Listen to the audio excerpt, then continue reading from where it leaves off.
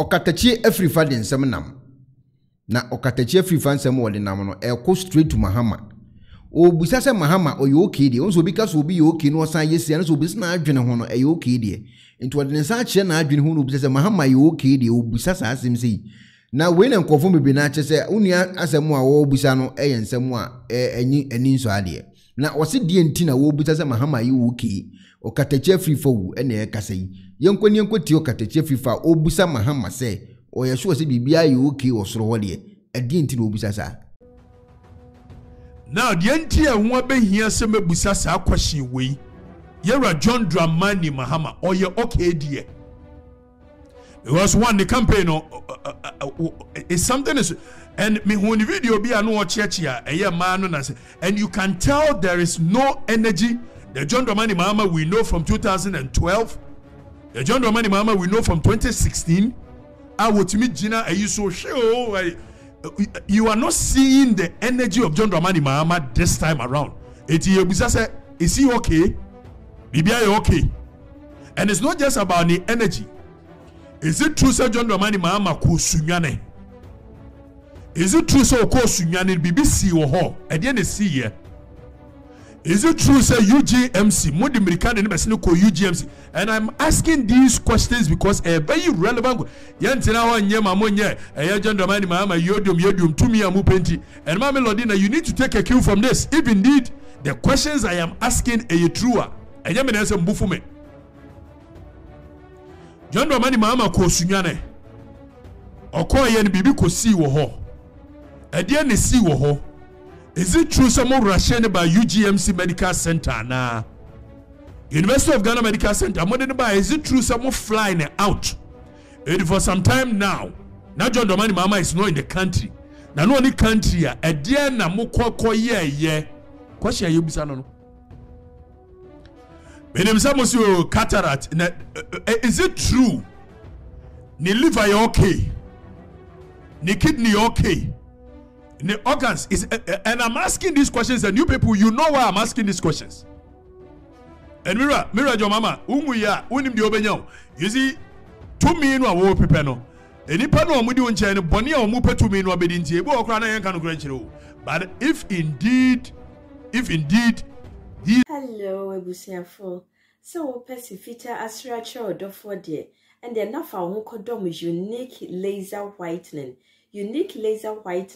our toothpaste strong kwa what did you choose say Emma was saying eye fita na eye fita no so no na eyi enka bone bia ewo no mu bia any tea stain coffee stain smoking stain sibia unique laser whitening product ebeyi ni nyina free so ama kama the obani say utu so na odi bi egu o brush do so na odi etwitwe osini so nyina kama Uvia and who were num Jano wenum sa into for unique laser whitening. I was 07999792330 unique laser whitening or say Muni says these questions I am asking.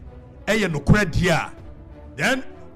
there is nothing wrong with coming out to tell us that you are not feeling well, and all of us will even sympathize with you and will begin to pray for you as our leader. We don't want a similar situation like Professor Mills' own. And yet, one be here say me busa sa question we ade ba ko pa ye. Yenko tie eye Kwasi Ahoy. Ana is it Kwame na Ahoy or Kwasi Ahoy? Kwasi Ahoy, right? Okay. Yenko nko tie one Jenana Opoku Agimai. Omo hia ye no. And someone Kwasi Ahoy ka kire eye Jenana Opoku Agimai. I was not prepared to be president at that time. But nature skewed things in such a way that President Mills had to give way to John Mahama. Anything can happen. So, Nana, be ever prepared, like your motto says.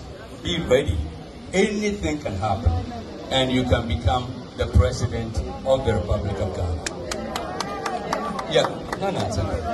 So you see? Yes, it's a bomochichi free insure se be catch also then chemuwa. E dia na bema eye Kwasi Ahoy nimpa se John Mahama ni Jenana Opoku. One of them, if anything at all, Jenana Opoku Agimai is older, way older than John Mahama.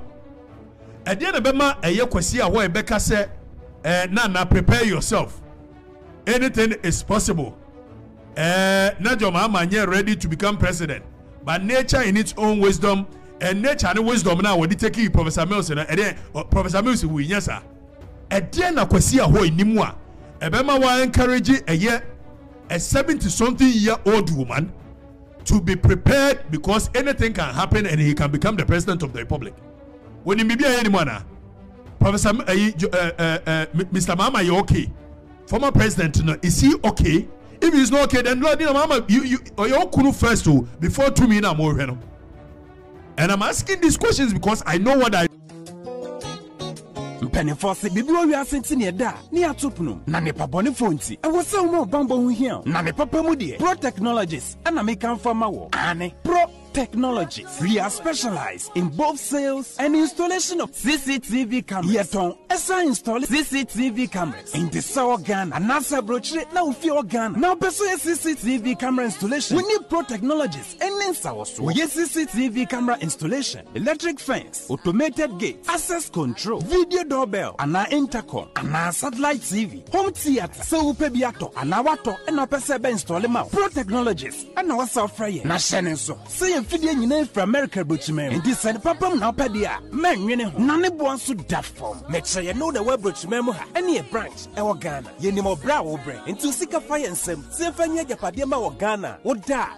Nanya Tennessee, yes, general construction. So we brochure no peso si fi Ghana. E dan plan bi peso si. So I shall see that. And now fe no peso si. Plan beer.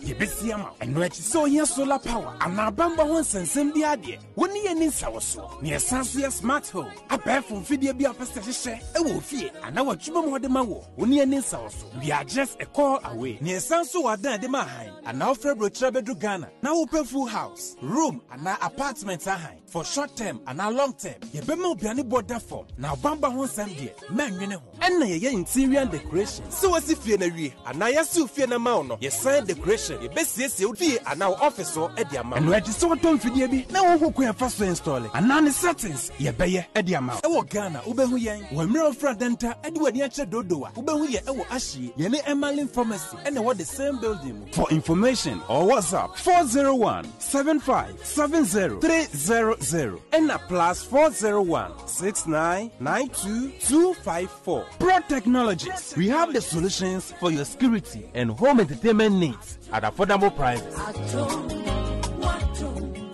Yeah, and na okatakyei afrifa na yetene nka no. Also obusa Mahama yuki wa cheche ne nsemu na eja ode ehu videos bia beba makubi oboba dada ba ko obu old ba ko na eja wode ne kasa ba ko na mu o se na yere wai Mahama yere wai onti ase se Mahama se na yere wo ho a anase Mahama ne yere tifie ene wo hwenu kru no ye de o ye na o hu ni se Mahama nyi okay we do what for the record so no wo kan wu anko enjoy fm what for the record and for the record so ene what and wo busa sa question no wo so wo hia Mahama ko be busa me cast last time ko kan wona video so e wo enjoy wo so wo hia Mahama ko me busa ntia anya de obe wini aba no obe wo so waka chene na e kan na we de what na video so and wo busa John Mahama say papa uyu okay pa minim wa adwenche wa asemi a onu abusa hu anything